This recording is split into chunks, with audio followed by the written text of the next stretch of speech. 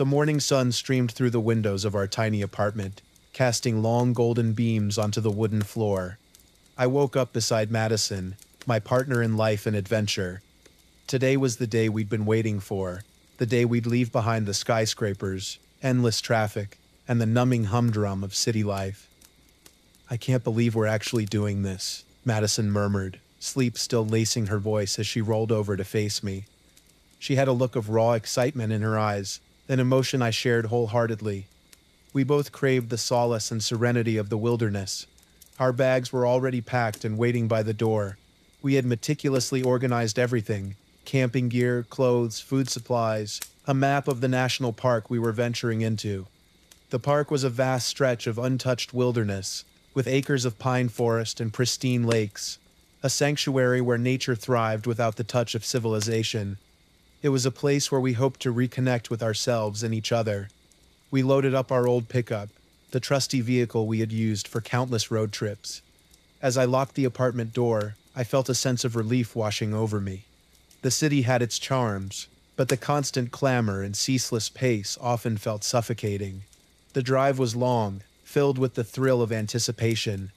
We shared stories, jokes, and silence, watching as the cityscape gradually gave way to rolling hills, open fields, and eventually, towering trees. There was a certain rhythm to the road, and the landscape that felt calming, hypnotic. I couldn't help but feel a sense of contentment as we plunged deeper into the wilderness. Once we reached the entrance to the park, a shiver of anticipation ran down my spine. We were finally here. The national park was even more beautiful than the pictures we'd seen. The sun was beginning its descent, casting a golden hue across the vast expanse of pines and undergrowth. The air smelled different here, like damp earth and pine needles, tinged with the freshness of the nearby lake. We found a perfect campsite near the lake, secluded but with an open view of the water. Setting up the tent together was a familiar dance. Madison unpacked our gear while I collected firewood. By the time I returned, our tent was up, and the smell of coffee brewing filled the air. Sitting by the campfire, under a sky bursting with stars, felt like a dream.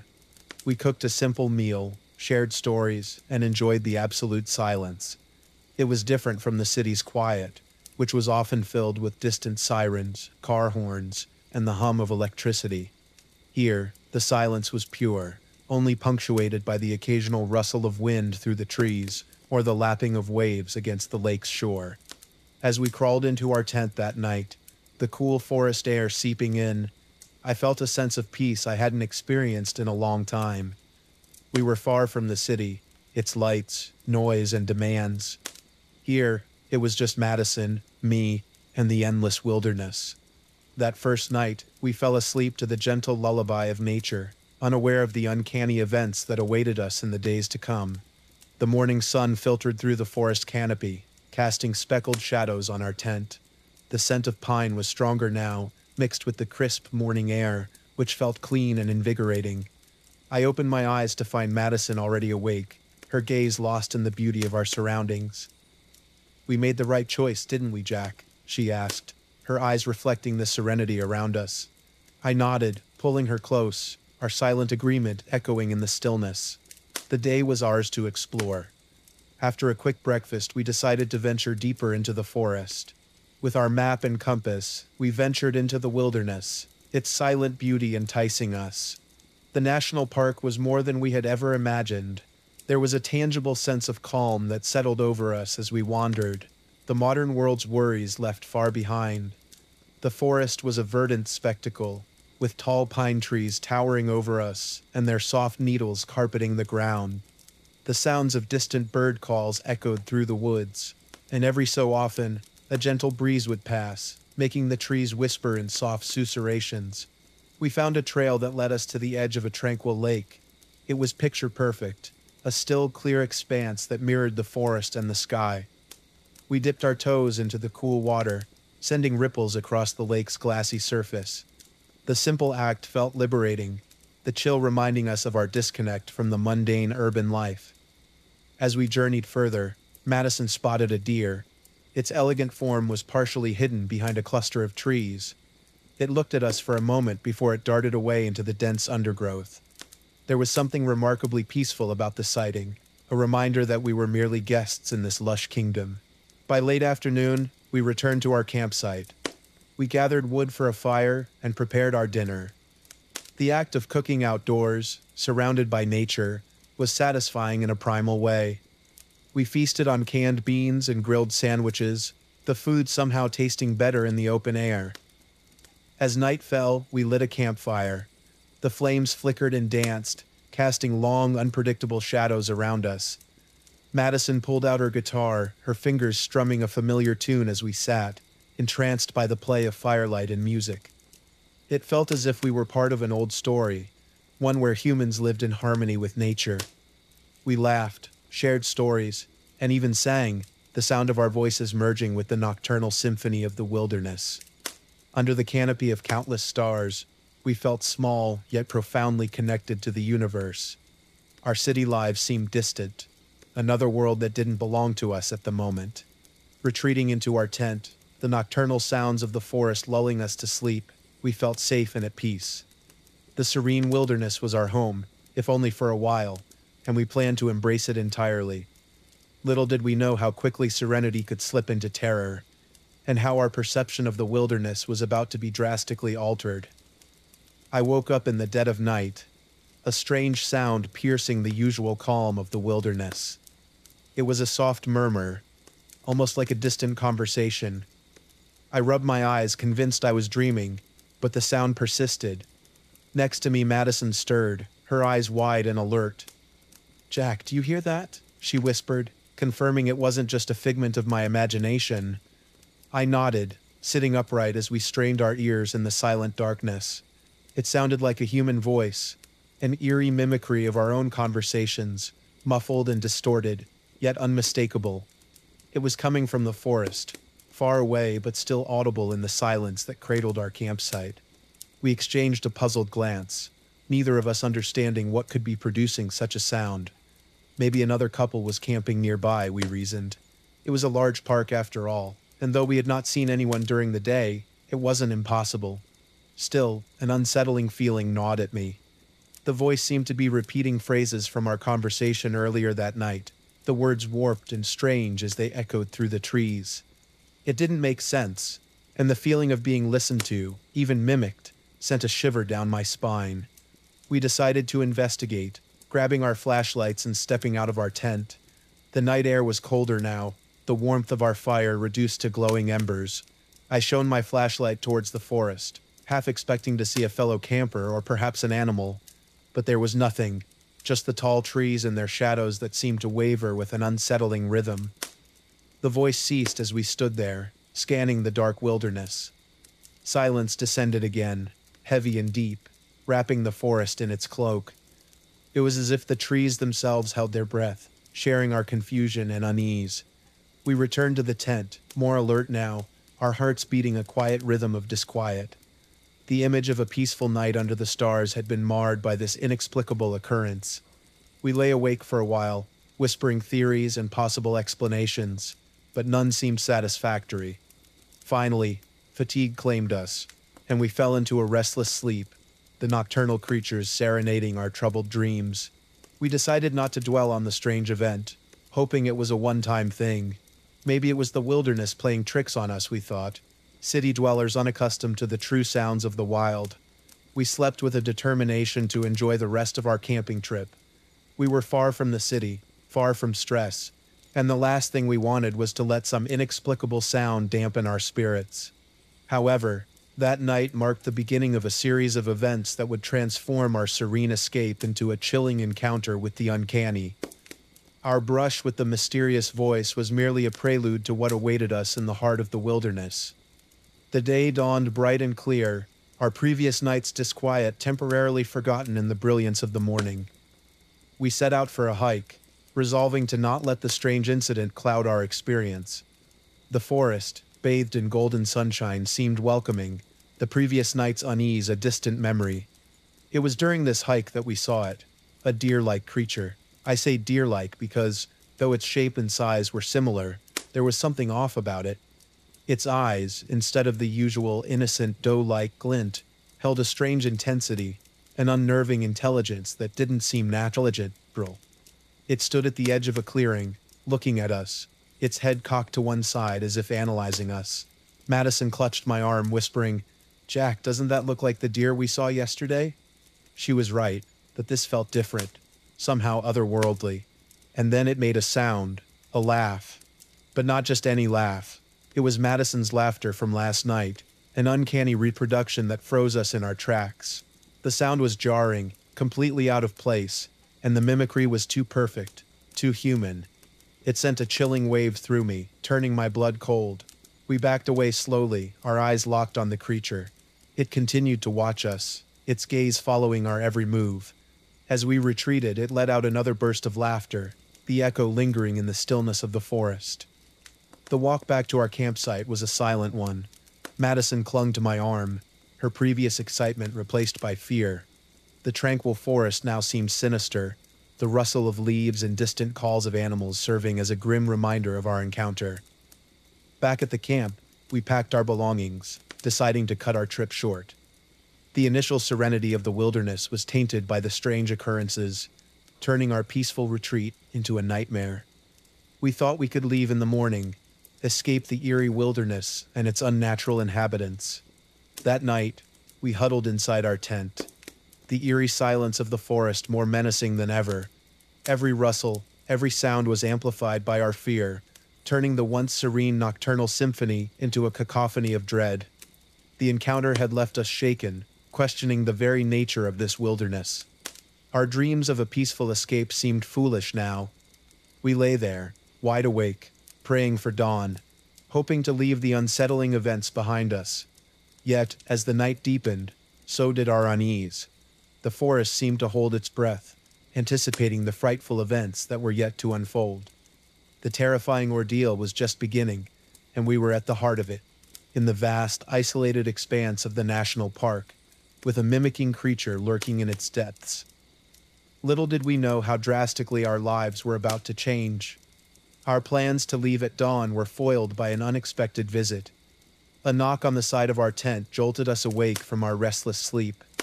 My heart pounded in my chest, the terrifying thoughts from last night rushing back. "Park rangers," a gruff voice called out. I exhaled, relief washing over me as I unzipped the tent to meet our unexpected guest. Standing before us was a sturdy man in his late 50s, dressed in the green uniform of a park ranger. His eyes were hard and serious, his face marked by years of living amidst the wilderness. He introduced himself as Ranger O'Connor. "I noticed your campsite," he said. "Thought I'd stop by and see if you folks needed anything."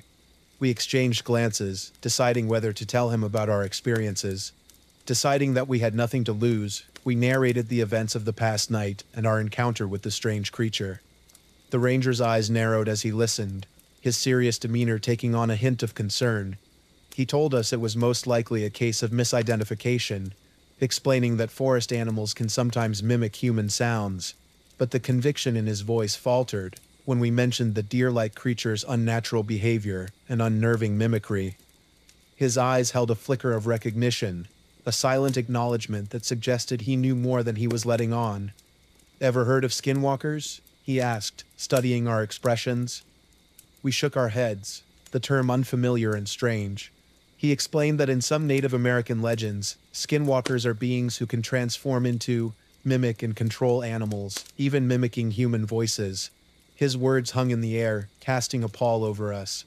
It felt too far-fetched, a product of ancient folklore. Yet, there was something about the ranger's tone, a grave seriousness, that made me believe him. Our own encounters lined up with the legend, adding to our discomfort. Ranger O'Connor offered to accompany us back to the park entrance, assuring us that we'd be safe with him. We were more than grateful, the prospect of escaping the terrifying wilderness far more appealing than spending another night in fear.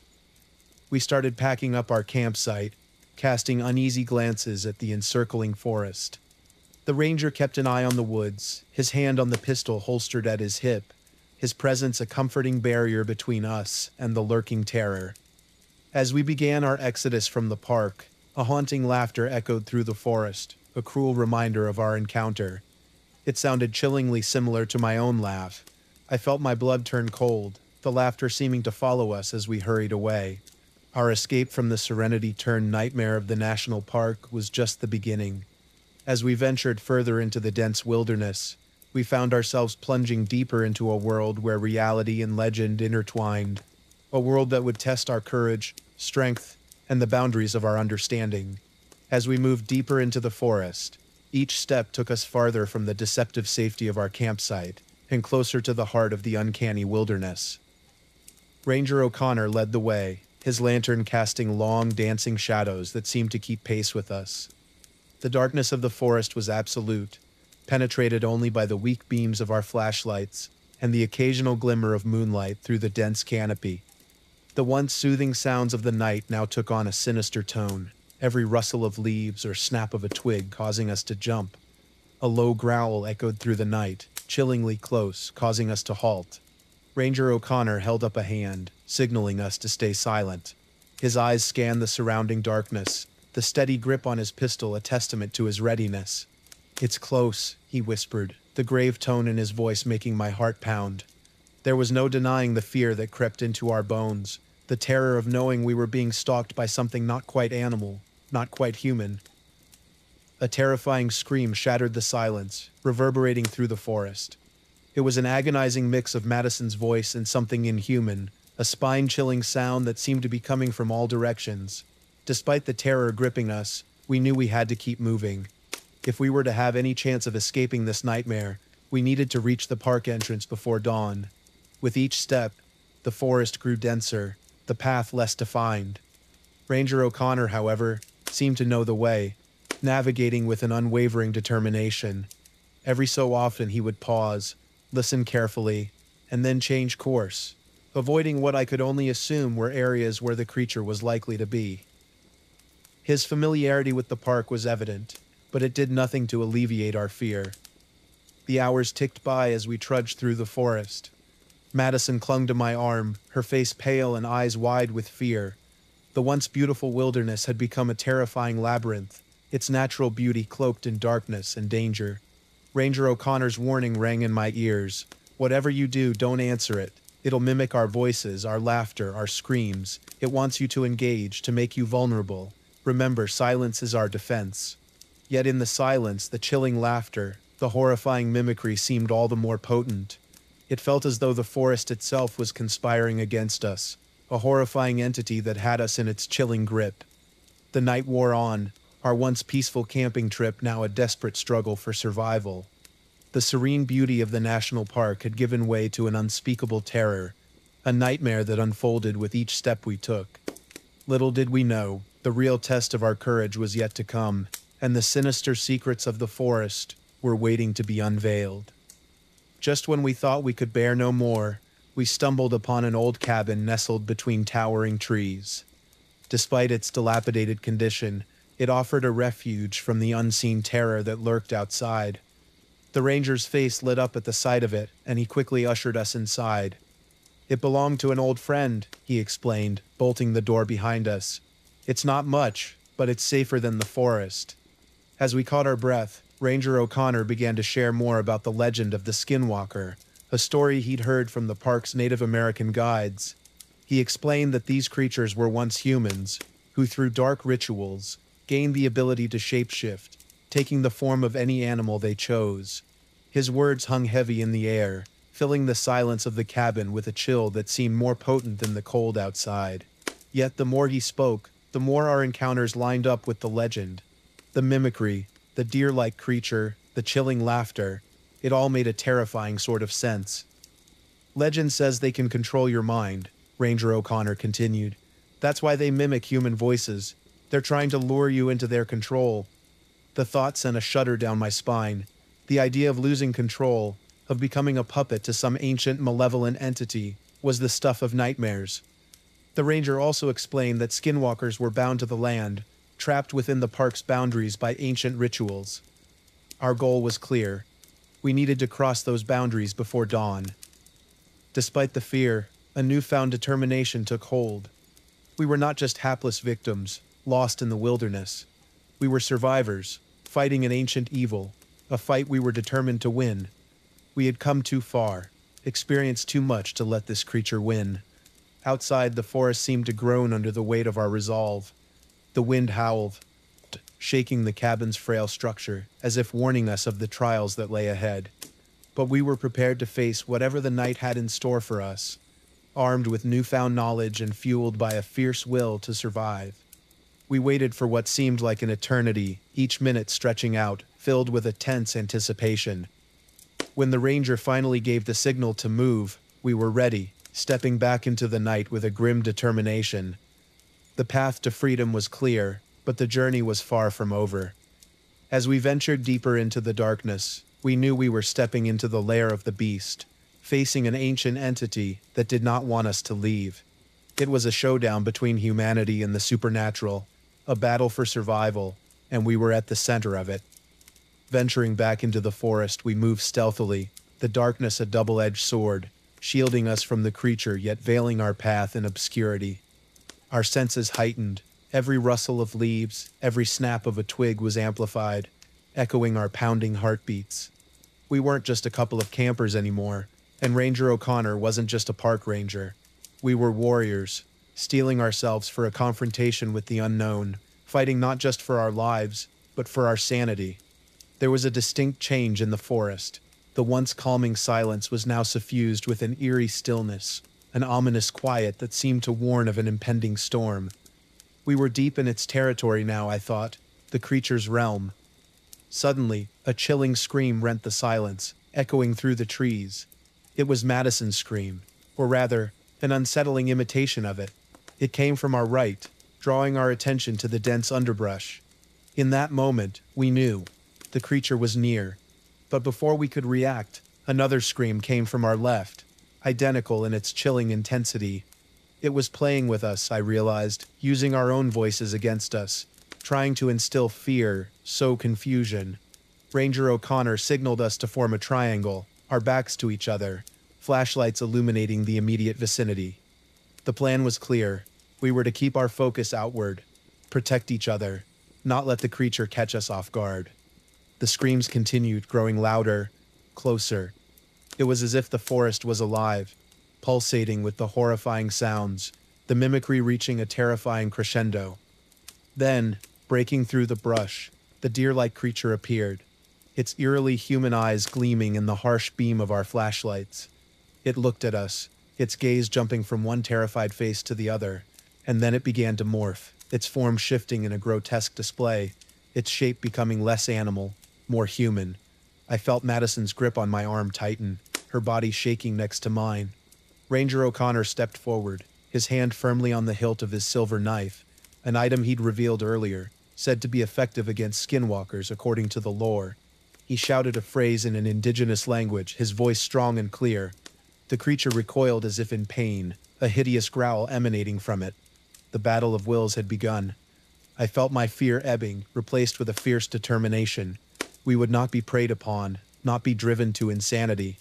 We were going to get out of this damn forest and put this terrifying nightmare behind us. For now, we held our ground, our eyes locked on the creature, the standoff under the shadowy canopy reaching its peak. With the creature momentarily subdued, Ranger O'Connor ordered us to move, leading the way through the undergrowth. I glanced back, catching one last glimpse of the creature writhing in pain, its form blurring and shifting. The sight was both horrifying and enthralling, an unforgettable testament to the ancient legends that I once scoffed at. The forest seemed to close in around us as we dashed through the thick undergrowth, the wild beauty that had once drawn us now taking on a more sinister hue. Every tree, every rock, every shadow seemed threatening, part of a nightmarish world we were desperate to escape. The screams and laughter followed us, a macabre symphony of our own voices echoing around us. I felt a shiver crawl up my spine. It felt as though the very air around us was saturated with fear, the creature's presence lingering like a fog. But the sight of the park entrance, illuminated by the first rays of dawn, filled me with a renewed sense of hope. The boundary that Ranger O'Connor spoke of was in sight, a mere 100 yards away. The thought of leaving this nightmare behind propelled me forward, pushing the exhaustion to the back of my mind. Just when I thought we had made it, an agonizing scream cut through the morning calm. I turned around to see Madison frozen in place, her eyes wide with terror. staring at something behind me. My heart pounded in my chest as I followed her gaze, dreading the sight that awaited me. The creature had re-emerged from the forest, its form more grotesque and terrifying than before.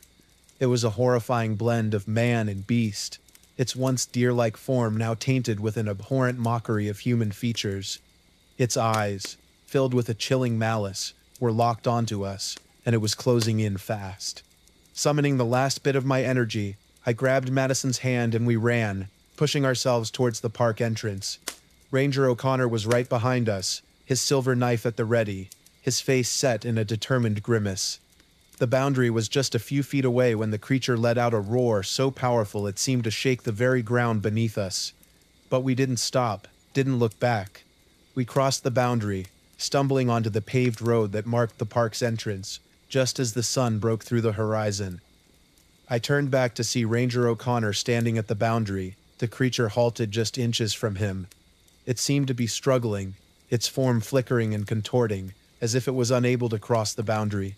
Ranger O'Connor held his ground, his silver knife gleaming in the morning light. With one last agonizing howl, the creature retreated, disappearing into the dense forest. Ranger O'Connor turned to us, a weary smile on his face. We had made it. We had survived the night, escaped the clutches of the skinwalker. We had braved the ancient evil of the forest and lived to tell the tale. As the morning sun cast away the shadows of the forest, the night's terrifying ordeal felt almost unreal. But the lingering fear, the memory of the creature's horrifying gaze, was proof enough that the nightmare had been real.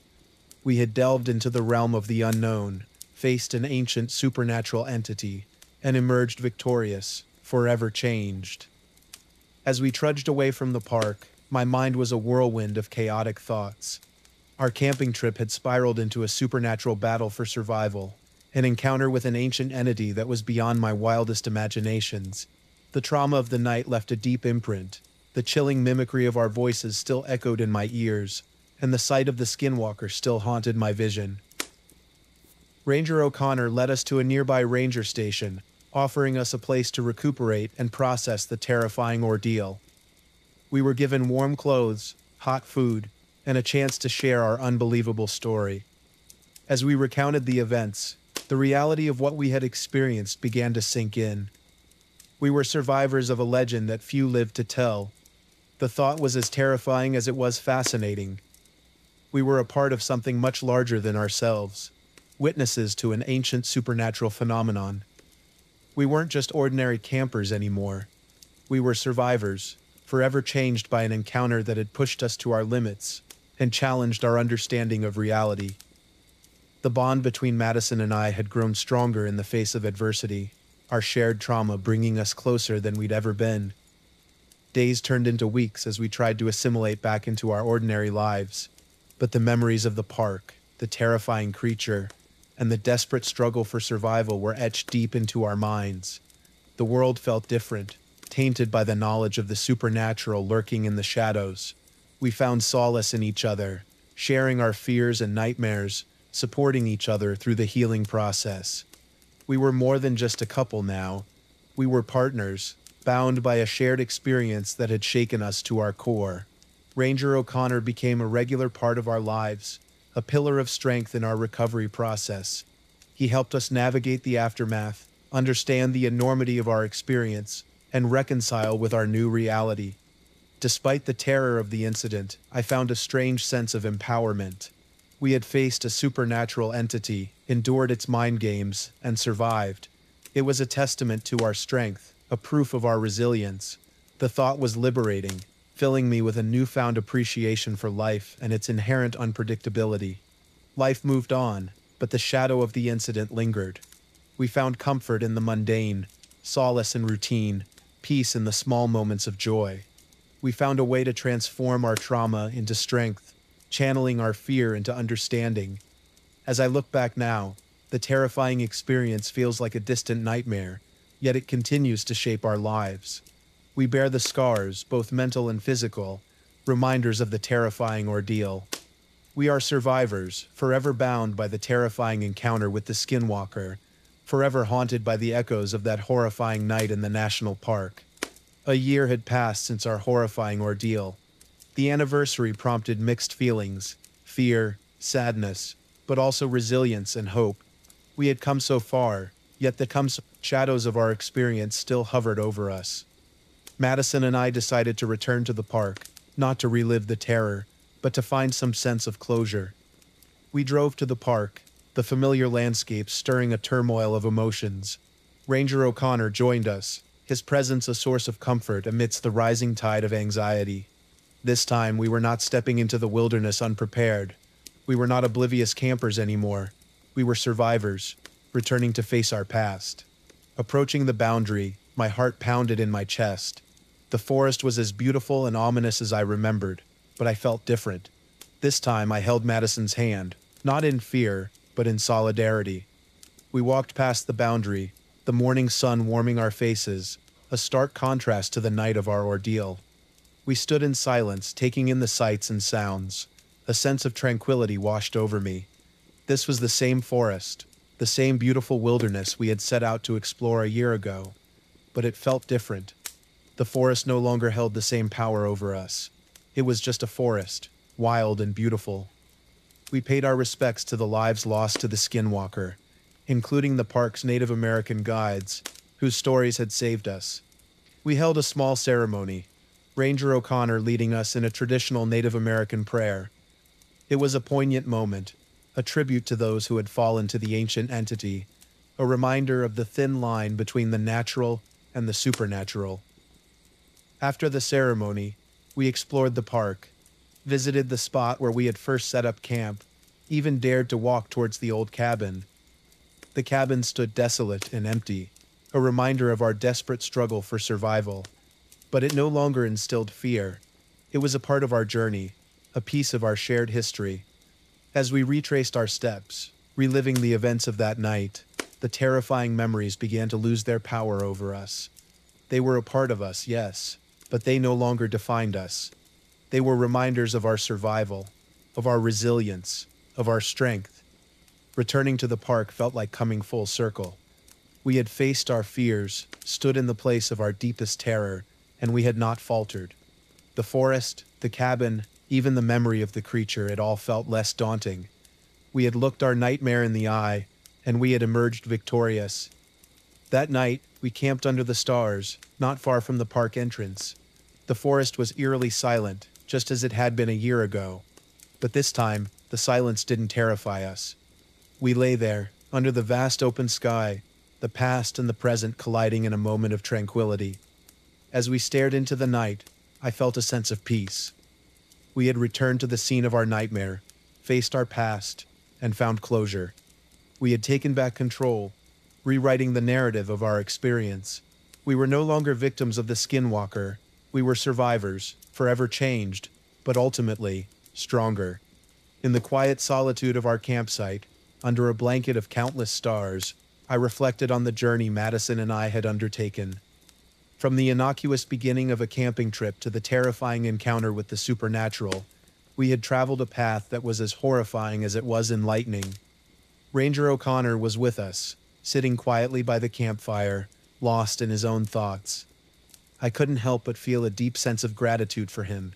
His wisdom, his strength, and his unwavering bravery had been our beacon in the darkest of times. The morning sun painted the sky with hues of pink and gold, casting long shadows across the wilderness. It was a new day, a new beginning. As we packed up our camping gear, preparing to leave the park once again, I felt a strange sense of contentment. This time, we were not escaping a nightmare. We were walking away having faced our past, having made peace with our terrifying experience. We were leaving stronger, more resilient, with a newfound appreciation for life and its strange, unpredictable twists. Driving away from the park, the forest shrinking in the rearview mirror, I realized the profound transformation we had undergone. We had not just survived a supernatural entity, we had survived our own fears, our own insecurities. We had faced the darkest corners of our minds, and we had emerged victorious. As the miles grew between us and the park, I thought about the skinwalker. The ancient entity, the embodiment of fear and malice, was a part of our story. It had chased us, haunted us, tried to break us. But in doing so, it had also shown us our strength, our resilience, our capacity to love and protect each other. Life carried on. We returned to our jobs, our routines, our normal lives. But we were different. We were more understanding, more patient, more appreciative of the little joys of life. We had seen the worst, and it had made us appreciate the best. Madison and I grew closer, our shared experience strengthening our bond. We started volunteering at the local nature conservation program, sharing our love for the outdoors with others. Ranger O'Connor often joined us, sharing his stories, his knowledge, his wisdom. Despite the terror, despite the nightmares, I wouldn't change a thing. Our encounter with the skinwalker, our night of terror in the park, it had all led us here. It had made us who we were, stronger, braver, and more connected. It was a chapter in our life, a story we would carry with us, a story we would pass on. As I look back now, I see not just a horrifying ordeal, but a journey of transformation. We had stepped into the unknown, faced an ancient supernatural entity, and we had come out stronger. The skinwalker, the forest, the night of terror, it was all a part of our past. But now, it was time for new beginnings, for new stories, for a future built on strength, love, and resilience. And for that, I was ready.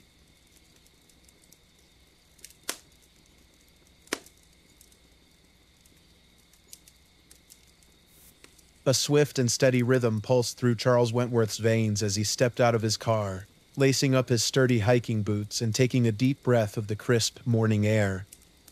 Hadley National Park stretched out before him, an infinite expanse of verdant landscapes and winding trails. His heart fluttered in anticipation, each beat whispering promises of solitude and rejuvenation. Overhead, a pair of hawks circled, their sharp cries echoing off the park's weathered wooden sign. Charles checked his backpack one last time. A week's worth of provisions, a map, a compass, and his trusty Swiss Army knife. All the necessities for a solo trek through the wilderness. He ran his fingers over the map, tracing the well-known trail he intended to follow. "All right, Charles, let's do this," he muttered to himself, crossing the threshold from paved road to the narrow dirt trail. Instantly, a blanket of serenity draped over him, as if the trees whispered their welcome in the soft rustling of leaves. He loved this initial stage of any hike, the gradual transformation of the familiar to the unfamiliar, civilization's clamor fading into nature's tranquil symphony. Birds chattered in the canopy above, while squirrels skittered up tree trunks, their tiny claws scratching rhythmically against the bark. The air was cool and fresh, carrying with it the aroma of damp earth, pine, and wildflowers. After several miles, Charles took a break at an overlook, perched high above a rushing river. He watched as the sun spilled its golden light over the forest, painting the landscape with vibrant hues of green and gold. He felt his soul drink in the beauty, his heart echoing the thrum of the natural world around him.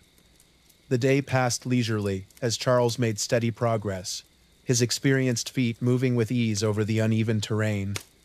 He appreciated the solitary moments, the peace of his thoughts, the harmony between his heartbeat and the rhythm of his footsteps. The wilderness was an old friend, offering comfort and solitude to the weary traveler. As he made camp for the night, cooking a simple meal over a small fire, Charles took a moment to appreciate the quiet solitude that was his alone to enjoy. His gaze drifted over the vast expanse of the park, a mosaic of shadows and moonlight, vibrant and alive. He felt the hum of the city, with all its chaos and noise, start to recede from his consciousness, replaced by the rustling of leaves, the crackle of his fire, and the distant hoot of an owl. He was alone in the vastness of Hadley National Park, a solitary figure amid the ancient trees and rolling hills. But he wasn't lonely. He was at home. Retreating into his tent, Charles settled into his sleeping bag, his mind filled with the anticipation of the days to come. The forest crooned a lullaby of distant animal sounds and rustling leaves, lulling him into a peaceful sleep. Unbeknownst to Charles, this would be his last peaceful night, for his week-long journey was about to take a turn he could never have anticipated. The wilderness had plans of its own, and soon, the boundaries of his reality would blur, giving way to a terrifying adventure he would never forget. Charles woke to a world bathed in soft morning light filtering through the canvas of his tent. The tranquility of the previous night carried into the early hours, lending the forest a hushed serenity. Pulling on his boots and packing his belongings, he set out for another day of solitary exploration. However, the peace of the morning would not last. Charles felt at first as a chill running down his spine, a drop in the air's temperature, and a sudden silence in the usually vibrant forest. He looked up to see dark clouds gathering in the sky, swallowing the blue in an ominous dance of grays and blacks. An unexpected storm was brewing, and Charles was caught in its path. Having grown up in the Pacific Northwest, Charles knew well enough the unpredictability of mountain weather. But even with his experience, he was taken aback by the storm's sudden onslaught. He barely had time to pull on his waterproof gear before the heavens opened, unleashing a deluge of cold, lashing rain. The once clear trail morphed into a muddy stream under the torrent, the trail markers obscured by the sheets of rain and mist. Charles pushed on, hoping to find a safer and drier spot. But the storm showed no mercy. It seemed to be waging a war, each gust of wind, each clap of thunder a weapon against his steady progress. He was losing his bearings, the once familiar path now a chaotic canvas of wind-tossed foliage and thrashing branches. His heart pounded in his chest, the serenity of the previous day now replaced by an instinctive dread. Disoriented and soaked to the bone, Charles moved blindly through the tempest, his experienced hiker's instinct the only compass he had left. The rain was unrelenting, its steady rhythm a stark contrast to the erratic pounding in his chest. The world had reduced to a whirlwind of wind and water, his vision limited to the few feet of sodden ground before him. His mind started playing tricks on him. Trees bending and twisting in the wind seemed to reach out, their claw-like branches grasping at him. What once appeared friendly and familiar was now a hostile, alien landscape. He missed the turn he was supposed to take, instead following a path he thought was right, a path that led him further into the heart of the storm and the unknown wilderness of Hadley National Park. As daylight waned, the storm continued its wild rampage. Exhausted, drenched, and completely off his planned trail, Charles was lost. He knew he needed to find shelter, to wait out the storm and hopefully regain his bearings. But in this weather, with night creeping in, the task seemed daunting. Despite his dire predicament, Charles couldn't afford to panic. He moved onwards, driven by a survival instinct honed by years of wilderness exploration. Every step was a struggle against the storm, a plea to the unforgiving wilderness. Little did he know that his plea would be answered, not in the form of familiar comfort, but as an old abandoned cabin nestled deep within the wilderness of Hadley National Park. The stage was set for a harrowing journey that would challenge his very perception of reality. The downpour was relentless, each drop a freezing needle piercing his soaked clothing. His world had reduced to this symphony of chaos, each footstep forward an act of sheer will.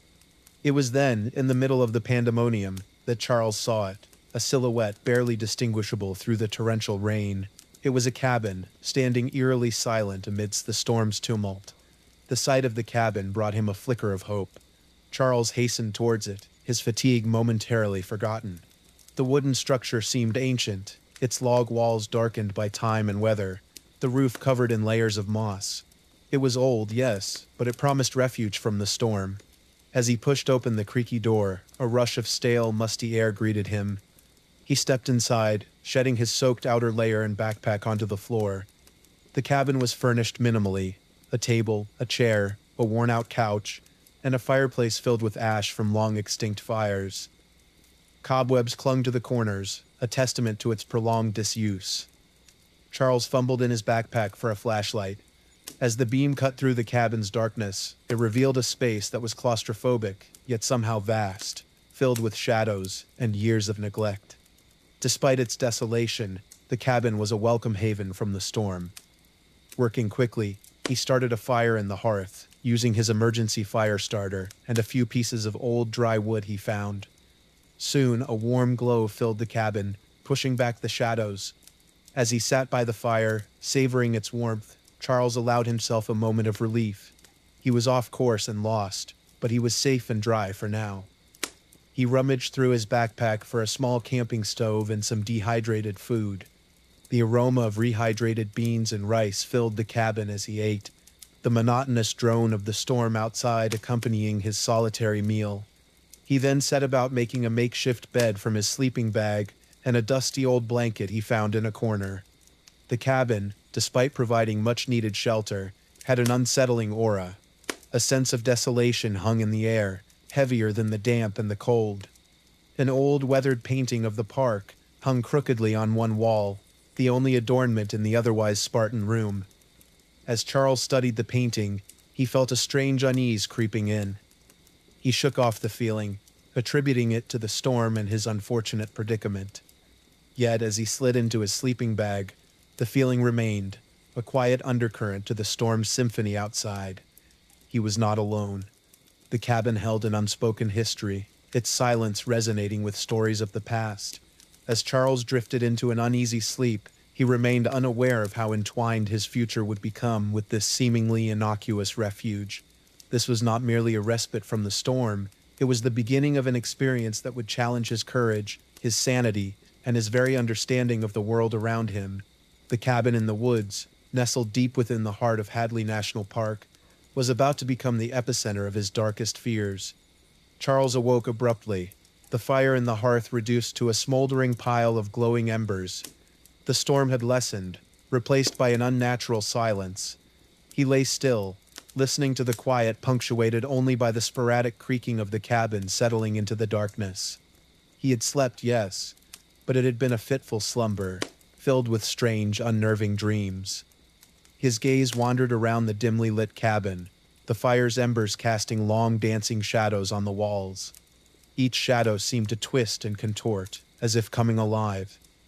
Dismissing his imagination, Charles decided to stoke the fire. The sound of his boots against the wooden floor seemed amplified in the silence, the echo filling the cabin. As he was tending to the fire, he heard it, a soft whisper. His heart pounded as he froze, his hand still clutching a piece of firewood. He scanned the room, but nothing seemed out of place.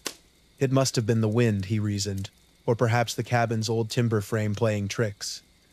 Reassured, he returned to his sleeping bag, closing his eyes against the dim glow of the fire. Just as he was drifting back to sleep, he heard it again. A whisper, softer this time, like the rustling of leaves or a breath against his ear. A chill ran down his spine as he sat upright, his eyes wide in the fire-lit room.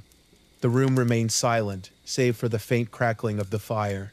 The shadows, however, appeared to move more restlessly, fueled by the flickering light. He watched as a small wooden figurine on the mantel shifted ever so slightly. His heart pounded in his chest, the rational part of his mind battling with the primal fear taking hold. Deciding to inspect the figurine, he moved closer and realized it was a simple carving of a hiker. It seemed ordinary, and yet something about it sent a shiver down his spine. As he reached out to touch it, a sudden gust of wind blew the cabin door open with a loud creak, making him jump. The wind howled as it rushed through the cabin, extinguishing the fire and plunging the room into darkness. Charles stood frozen, his mind racing. As quickly as it started, the wind died down, the door creaking shut once again. With his heart pounding, Charles quickly relit the fire, its glow pushing back the pressing darkness. He retreated to his sleeping bag, his eyes wide and alert. A strange sense of dread filled him, as if he was intruding on something, or something was intruding on him. The rest of the night was a blur of fitful sleep and strange occurrences. He could have sworn he saw the shadows move, heard whispers in the silence, and felt an unnerving sensation of being watched. But by morning, everything seemed ordinary again, the cabin bathed in the soft, early light. Yet Charles couldn't shake off the unsettling events of the night.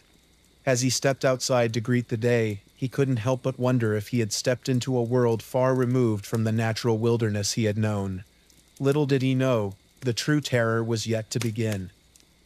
The morning sun greeted Charles with a stark contrast to the haunting memories of the night before. The storm had passed, leaving in its wake a renewed landscape of glistening foliage and sparkling dewdrops. Yet, the memory of the cabin's eerie whispers and moving shadows still lingered in his mind, casting a pall over the pristine wilderness. Determined to regain his bearings and rejoin his planned trail, Charles decided to leave the unsettling cabin behind.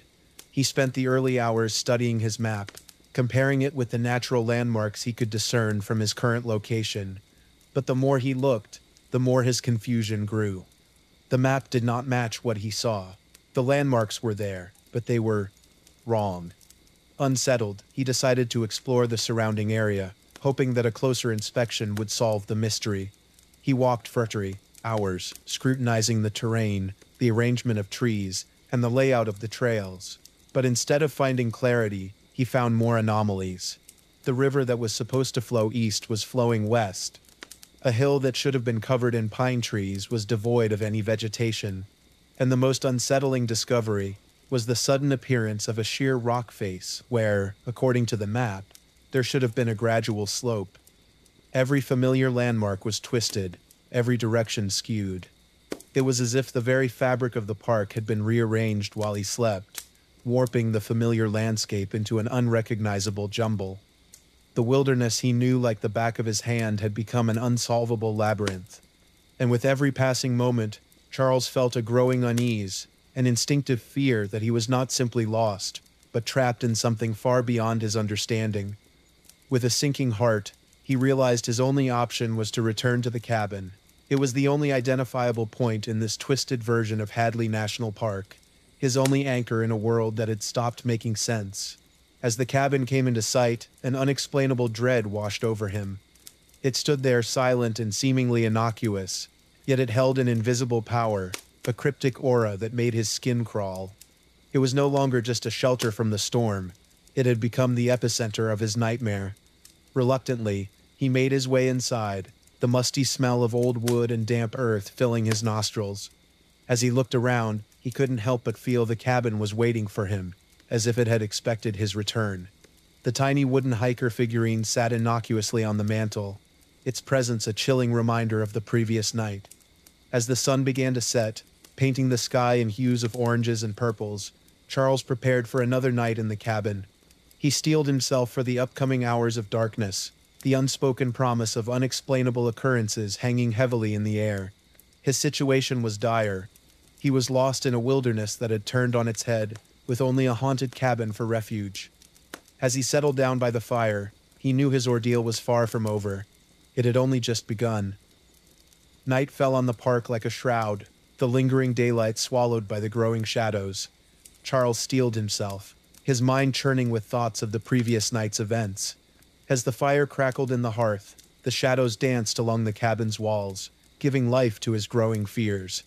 He had noticed earlier, while still daylight, the faded and frayed journal he had overlooked before. Now, with nothing else to do but wait for the whispers of the night, he decided to examine it. The journal was old, its pages yellowed and brittle. It appeared to be a hiker's journal, filled with scribbles and sketches of the park's features. As Charles leafed through it, his interest piqued. It was not just any hiker's journal. It belonged to someone who had experienced the same anomalies as him. The entries were erratic, speaking of familiar trails suddenly becoming alien, of landmarks appearing where they shouldn't be, of the chilling whispers that haunted the cabin. He read an entry about a whispering wind that sounded like a distressed plea, about a shadow that moved of its own accord, about a growing sense of dread that consumed the hiker's sanity. It was as if the author of the journal had put down into words what Charles had been feeling but could not articulate. The fear, the confusion, the desperation, it was all there, etched into the yellowed pages. A shiver ran down his spine as he read the last entry.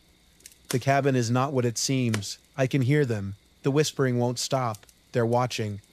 The entry ended abruptly, the pen trailing off the page, as if the author had been interrupted. The whispers of the wind outside seemed to grow louder as he closed the journal, the words echoing in his mind. He stared into the fire, lost in thought. His feeling of dread was mirrored in the pages of the journal, his predicament not as unique as he had believed. Someone had been here before him, lost and terrified. As he sat contemplating, he heard it again, the whisper, soft and faint, but unmistakable. A chill ran down his spine as he turned towards the source, the small wooden figurine on the mantel. His heart pounded in his chest, the whispers growing louder, the shadows seeming to pulsate around the figurine. Overwhelmed, he stumbled back, his eyes fixed on the figurine.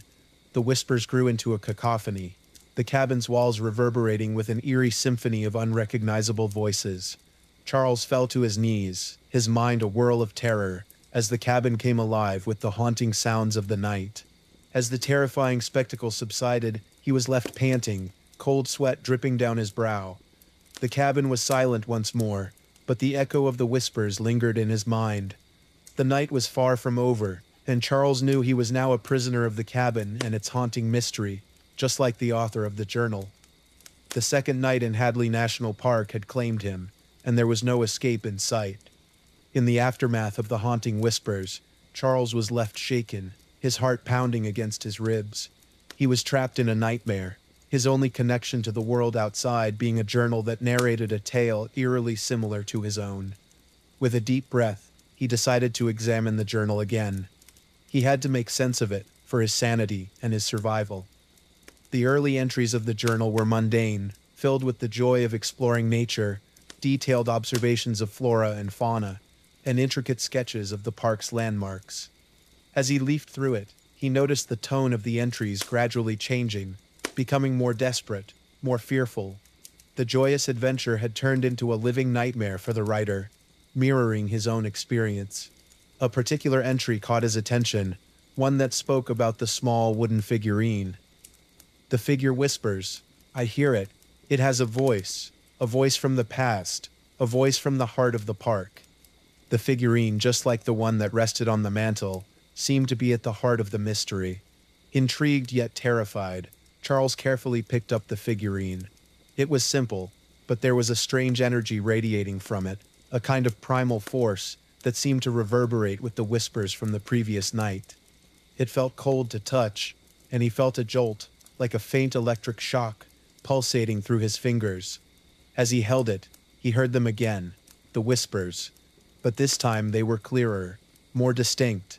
It was not just a single whisper, but many voices, each narrating a different tale. They were not threats or curses, but stories, fragments of lives lived long ago. Charles listened, his fear subsiding, replaced by an inexplicable connection to the voices. They were telling their stories, tales of their journeys, of their joys and sorrows. Each voice seemed to be a piece of a larger puzzle, a fragment of the park's rich history that was imprinted in its very soul. As he listened, he realized that he was not alone. The park was filled with voices from the past, each a part of the grand tapestry of life that had unfolded within its boundaries.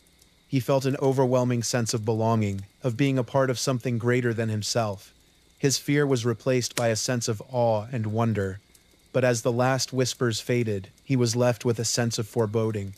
The final voice was different. It spoke of a curse, a dark force that had taken over the park, warping its reality and trapping the souls within it. Charles felt a shiver run down his spine.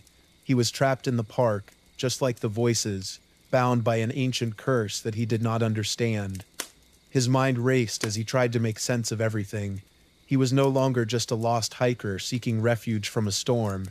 He was a part of a much larger, much darker story that was unfolding within the heart of Hadley National Park. As he prepared for another night in the cabin, he knew he had to understand the curse and find a way to break it, not just for his sake, but for the voices that had found a voice through him. With the dawn of a new day, Charles was filled with determination. His fear was replaced with a newfound purpose, to break the curse that held him and the voices captive. He spent the morning meticulously going through the journal, looking for clues, for any hint that might help him understand the nature of the curse. One entry caught his attention. The river runs backwards. The sun rises in the west. Time is not as it should be. The curse has twisted it, trapped us in a loop, an eternal twilight. Charles remembered his own observations. The river flowing in the wrong direction, the sun setting where it should rise, the terrain shifting unnaturally. Inspired by the entry, he decided to investigate further. He left the cabin and made his way to the river, the journal tucked safely in his backpack. As he neared it, he noticed something strange. The river was indeed flowing backwards. But not only that, it was flowing upwards, defying gravity, twisting and curving in impossible ways, as if time and space were being warped around it. Feeling a strange pull, he reached out to touch the water. The moment his hand connected, he felt a rush of energy. A surge of voices filled his mind, stronger and louder than before. He saw flashes of events from the past, hikers setting up camp, families picnicking, lovers stealing a kiss under the canopy of trees. And then the storm, a tempest of dark energy spiraling and engulfing the park. The vision ended abruptly, leaving him dazed and trembling by the riverside. He now understood. The curse had twisted time, trapping the park and its inhabitants in a perpetual loop, an echo of their own lives replayed over and over again. He was not just lost in space, he was lost in time. Driven by a newfound understanding, Charles returned to the cabin. He pored over the journal once more, focusing on the entries that spoke of the curse. It became apparent that the curse was tied to the park itself, the natural elements embodying its power. The river, the trees, the rocks, they were all part of it, bound together in an eternal twilight. The wooden figurine seemed to be a conduit, a link between him and the trapped souls. He knew he had to use it to communicate with the voices, to understand more about the curse and how to break it. The answers were there, locked within the twisted time of Hadley National Park. As the sun began to set, Charles prepared himself. He had seen the power of the curse, the force that had warped the park and trapped the voices within its boundaries. He was a part of this twisted reality now, and it was up to him to set things right. Holding the figurine in his hand, he waited for the nightfall. He was ready to confront the curse, to face the echoes of the past, and to navigate through the warped reality of the park. The eighth night was upon him, and Charles knew it was time to unravel the mysteries of Hadley National Park. He was no longer just a lost hiker. He was the park's only hope for liberation. Nightfall arrived with an ominous chill, a palpable anticipation hanging in the air. Charles sat by the fire, holding the wooden figurine in his hand. His heart pounded in his chest as he focused on the figurine, inviting the whispers to return. As if on cue, the cabin filled with the familiar cacophony of whispers. But this time, Charles was not afraid. He allowed himself to be drawn in, to become a part of the ethereal symphony. He listened intently, focusing on the individual voices, sifting through the chaos to find the story he was seeking, the story of the curse. And then he heard it. A voice, distinct and clear, narrated a tale of an ancient tribe that had once lived in the park. The tribe had been the guardian of the park, living in harmony with nature. But their harmony had been disrupted by invaders who sought to claim the land and its resources. The tribe had fought back, and in their desperation, they had invoked an ancient spirit, a force of nature to protect the park. But the invocation had gone wrong. Instead of protecting the park, the spirit had cursed it, trapping the tribe and all those who entered the park in a loop of time. The curse had warped the reality of the park, turning it into the twisted labyrinth that Charles was experiencing. The voice then spoke of a prophecy. A stranger will come, a seeker lost in time. He will hold the key to the curse, the power to break it and set us free. He will follow the path of the river, find the heart of the park, and face the spirit. Only then will the curse be broken. The whispers faded, leaving Charles alone with the fire and the newfound knowledge. The story of the curse, the tribe, and the prophecy filled his mind, his role in this grand narrative clearer than ever. He was the stranger, the seeker who was meant to break the curse. With renewed determination, Charles planned his course of action. He would follow the river as the voice had guided him, find the heart of the park, and face the ancient spirit. He was no longer a mere hiker lost in the wilderness. He was the protagonist of an epic quest, the only hope for the trapped souls. As he prepared for his journey, he felt an overwhelming sense of responsibility. But alongside it was a spark of hope, the possibility of freedom not just for himself, but for the voices, the echoes of the past. The ninth night ended with a sense of purpose, a resolve that strengthened Charles's spirit for the challenges that lay ahead. The secrets of Hadley National Park had been unveiled. The labyrinthine paths, the twisted landmarks, and the whispers all made sense now. Charles was not just lost, he was chosen. As he looked at the wooden figurine one last time before retiring for the night, he knew his journey was far from over. It was just beginning. The ninth chapter of his ordeal had ended, but the real adventure was about to start. Armed with his newfound purpose, Charles started his journey at dawn. With the wooden figurine in his pocket and the whispers of the past guiding him, he followed the river's twisted flow. It felt surreal, a dreamlike journey through a landscape that defied the laws of nature. As he walked, he could hear the voices encouraging him, guiding him, reminding him of his destiny. Every twist in the river, every warped tree, every misaligned boulder, they were no longer menacing anomalies.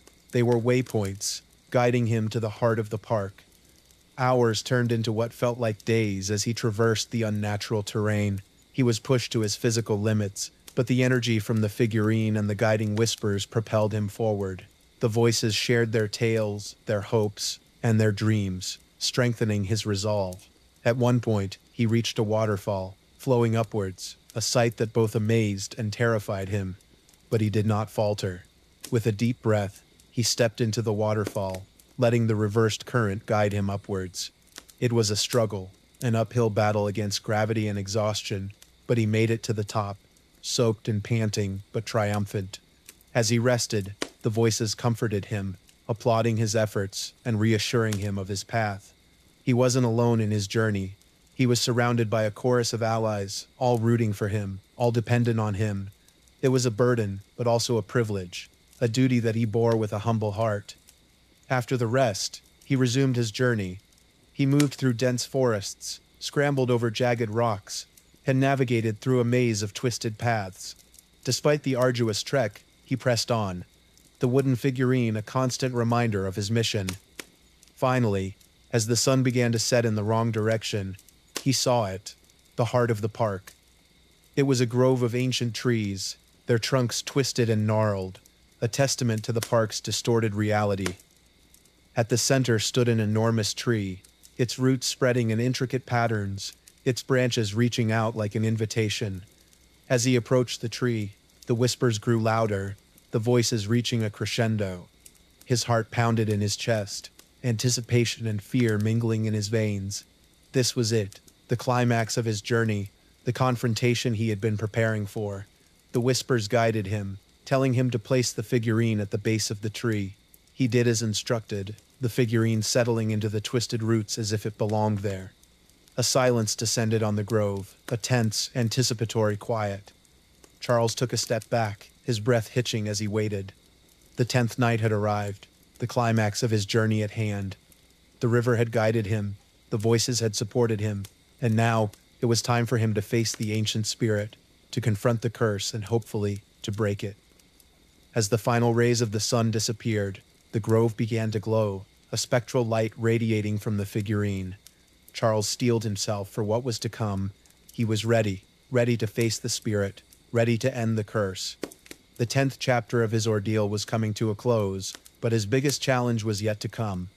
He had reached the heart of Hadley National Park, and it was time to face its soul. The spectral light from the figurine grew stronger, casting eerie shadows across the grove. Charles watched, heart pounding, as the glow coalesced into a form, a swirling, shimmering entity that radiated an ancient, primal energy.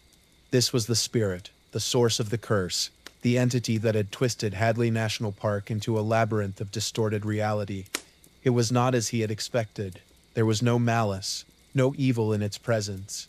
It was simply a force of nature, an embodiment of the park itself. Who disturbs the eternal twilight? The voice echoed through the grove, a sonorous whisper that sent chills down Charles's spine. "I'm Charles," he answered, his voice steady despite his fear. "I've come to break the curse, to free the trapped souls." The spirit seemed to consider his words, its form pulsating with energy. "Why should I grant you this wish, mortal? Why do you wish to disrupt the eternal cycle?" Charles took a deep breath, gathering his thoughts. He thought of the journal, the wooden figurine, the whispered stories of the past, the twisted paths he had traversed, and the heart of the park that stood before him. "I've heard their voices, their stories," he said, his voice resonating with sincerity.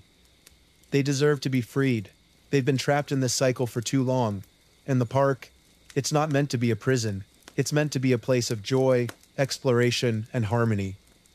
The spirit was silent for a moment, its form flickering as if pondering his words. "And you? Do you not wish to escape? Is your desire not fueled by selfish needs?" Charles paused, considering the spirit's words. Yes, I want to leave, he confessed. But it's not just about me. It's about them too, the voices, the souls. It's about restoring the park to its true state. We deserve to be free. We deserve... A moment of silence stretched between them, the grove holding its breath in anticipation. Then the spirit's form pulsed, a wave of energy rippling through the air. Your words ring true, Charles, it said, its voice soft. You possess a selflessness rare among mortals. I shall grant you your wish. The spirit reached out, a tendril of energy connecting with the figurine.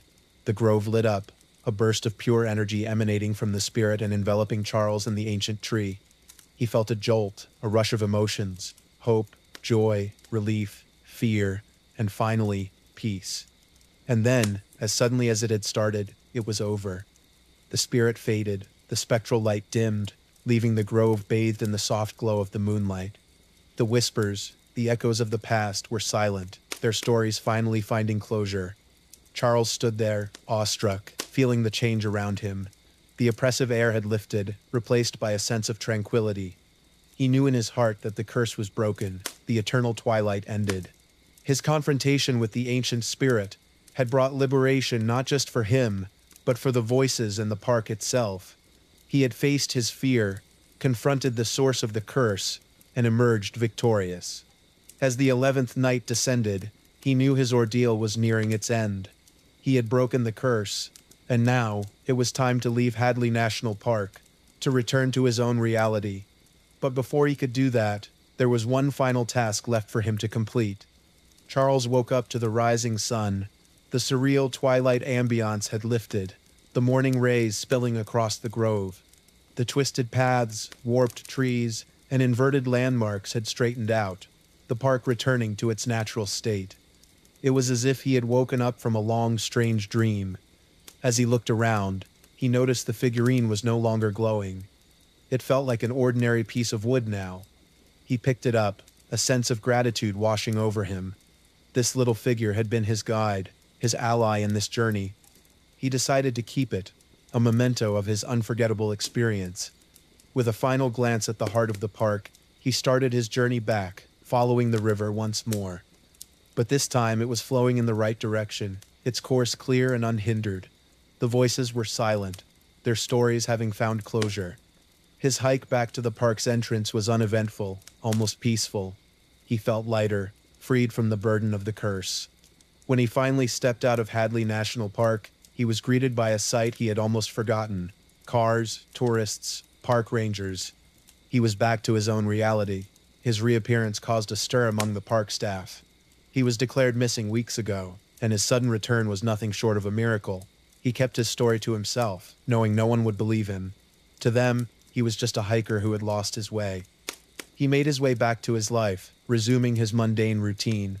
But he was a changed man, carrying within him the echoes of an unforgettable experience. His journey through the twisted paths of Hadley National Park had taught him resilience, courage, and empathy. He had found himself in the labyrinth of distorted reality, coming out stronger and wiser. Charles often visited the park, each visit strengthening his bond with the land. He knew the truth of its past, the secret of its curse, and the voices that had been trapped in its twilight. He was the guardian of their stories, their whispering ally in the world of the living. As he stood at the entrance of the park one day, he looked at the wooden figurine in his hand. He thought of the spirit, the curse, and the liberation. The figurine was his connection to that past, a symbol of his journey. He looked at the park, the setting sun casting long shadows over the trees, a tranquil end to another day. His journey had come to an end, his ordeal over, but he would never forget the 12 nights he spent lost in Hadley National Park, the whispers that guided him, and the curse he broke. He was no longer just Charles, the man who got lost hiking. He was Charles, the man who navigated through the twisted paths of a cursed national park, broke an ancient curse, and brought liberation to trapped souls. As the final rays of the sun disappeared over the horizon, he smiled. He knew he would forever be a part of Hadley National Park, its history etched into his heart, its whispers a part of his soul. As he walked away, the wooden figurine in his pocket, he felt a sense of peace, a sense of closure. His story was complete. The echoes of Hadley National Park had found their voice, their liberation, and their guardian in Charles.